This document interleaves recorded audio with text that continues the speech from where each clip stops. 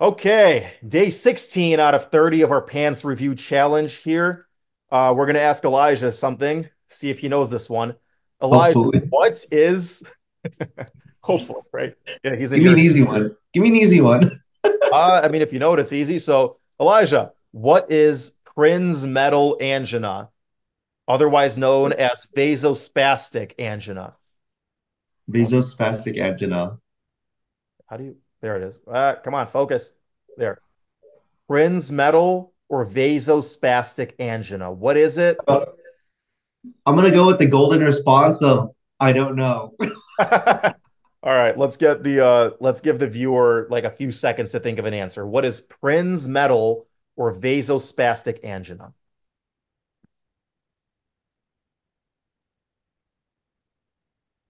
Okay. All righty. Prin's metal or vasospastic angina is a spasm of the LAD, the left, wait, left Anterior anterior descending. descending. Is that Yeah. what LAD, the Widowmaker?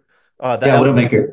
Yeah, the Hmm. Widowmaker. So vasospastic angina or Prin's metal angina is a spasm of the left anterior descending artery, the LAD, or the right coronary artery. So one of those two arteries, the LAD or the right coronary.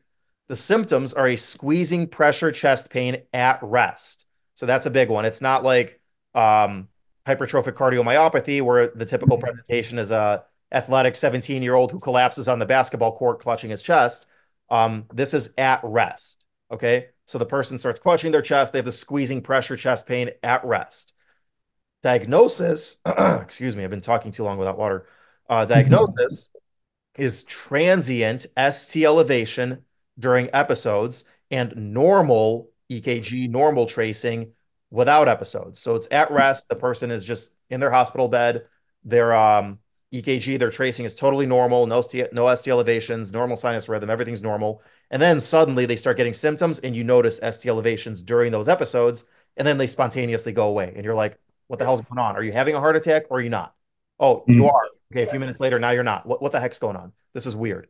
Vasospastic angina. Um, normal troponin, normal troponin, and the stress test may or may not be positive. They might get an episode during the stress test, or they might not. And it might be a normal stress test. And you're like, what is happening with this person? This person is presenting like they're having ischemia, but then all the symptoms just go away. So it's weird. So it's vasospastic. The symptoms are caused by spasm of the LAD or the right coronary. And one Mhm. major risk factor is cocaine use. Oh wow. Okay. Okay. So especially a young person comes in looking like they're having a heart attack and might even during the EKG be having one, or during the tracing might be having one, ST elevation, but they come back with a normal troponin. And then you ask them, like, hey, you don't use cocaine, do you? And they're like, yeah, I do. Could be vasospastic or Prin's metal angina. That's interesting. Yep. And one funny little tidbit that the viewer will never ever forget, because I'll never forget it. Um, we had a lady who admitted to cocaine use who was 78 years old, Oh. might have even been in her 80s, but I want to say she was like high 70s. 80-year-old female admitted to, yeah, I use cocaine regularly. And we're like, oh, okay, well, now your chest pain workup just changed a little bit. Uh, so, anyways, for chest pain, Mhm. you're always asking about cocaine use. And the reason you're always asking about cocaine use is because it can exacerbate or even cause vasospastic angina, otherwise known as Prin's metal angina.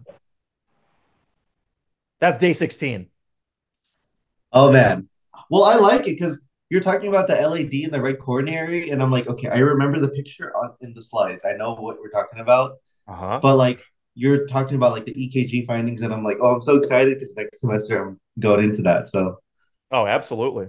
Yeah, EKGs are, I forgot a lot of it at this point. I a lot of them, and I just know like transfer or not transfer. Is this something extremely important versus not extremely important critically right now? I know that much. But in the hospital, you're definitely learning way more than what I'm doing right now. But anyway, Prinzmetal angina or vasospastic angina. I'll never forget it. Absolutely.